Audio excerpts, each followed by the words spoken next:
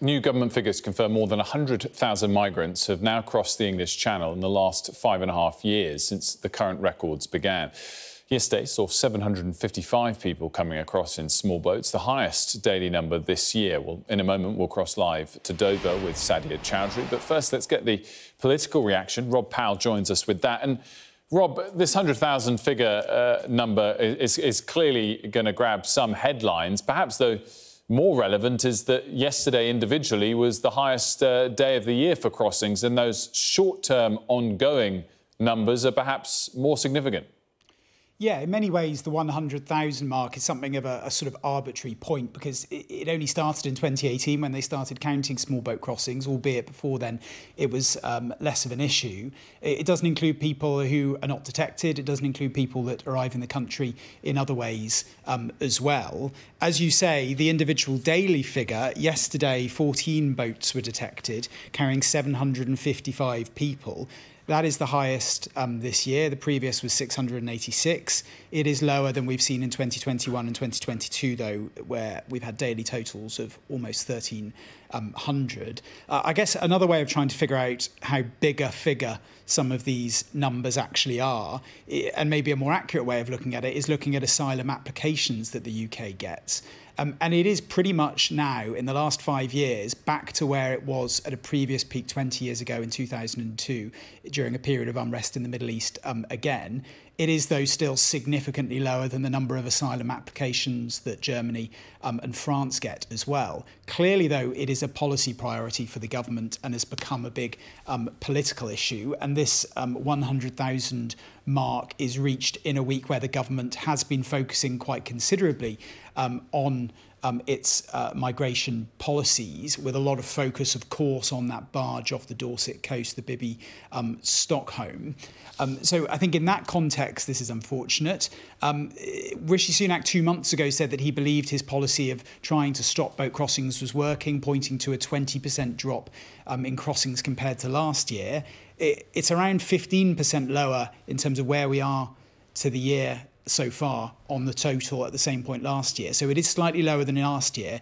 It is still higher than the year before, though. I suppose one massive part of the government's central push to try and deter boat crossings, the Rwanda deportation policy, is still really on pause, waiting for a Supreme Court decision on whether it can go ahead. And I think, given that there has not been much visible moving in terms of Rwanda and that boat crossings are still increasing, you are starting to get some calls from the right of the Tory party for more hardline measures to come in. There's people like Jonathan Gullis talking about bringing back, trying to revive the pushback policy of almost turning boats around in the Channel towards French waters.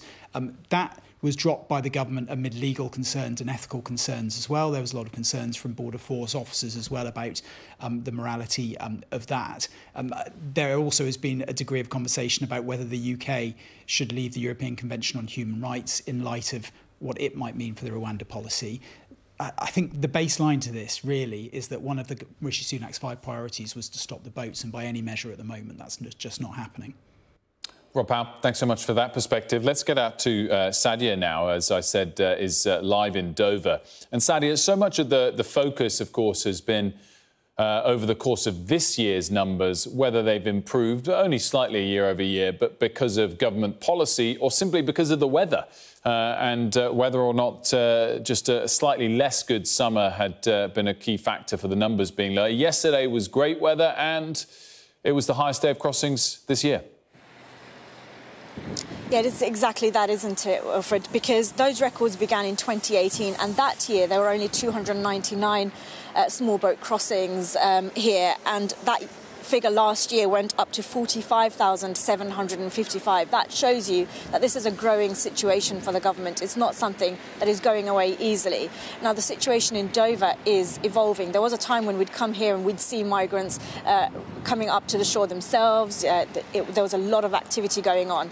Even in this dock behind me, there'd be lots of boats lined up all the time. That has slightly changed as policies have come into place, and now there's a lot of control on the water. It's meant to be a lot of control on the water between French and British patrols who try and stop those boats before they reach the shore. But Certainly what we're seeing is that isn't really changing much, because we're still seeing those numbers. 755 yesterday, as you say, the highest figure this year. And as you pointed out there, that is very much weather dependent, because it was 0 the day before, and it was 0 the day before that, and 0 the day before that. And all 3 of those days we know we had wet weather, not great conditions for sailing. And we know that when the temperature is better and the conditions are clear, we see more of those crossings. So it really does indicate that it's up to what the weather is dictating, and also how the people smuggling networks, when and what days they decide these boats to come,